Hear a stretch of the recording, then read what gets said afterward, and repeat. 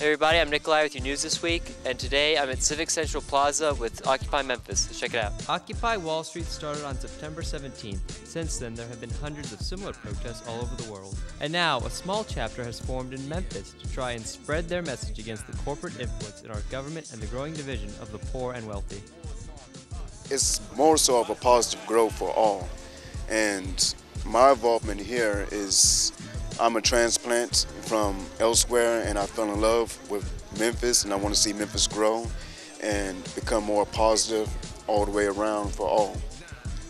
I'm out here for one reason: jobs. No job. I've been out of job for 3 years. I need a job.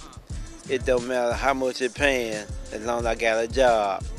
As long as I can get something in my pocket, I'm fine. Essentially, that is what we're here to do, is to give people who don't have power and are in great need of what money can do for them the ability to obtain the American dream.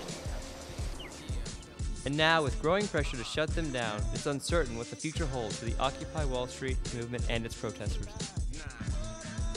I think it expresses the frustrations that the American people feel. That we had the biggest financial crisis since the Great Depression, huge collateral damage all throughout the country, all across Main Street. And yet, you're still seeing some of the same folks who acted irresponsibly trying to fight efforts to crack down on abusive practices that got us into this problem in the first place. Well, that's it for your news this week. Now back to TGI TV.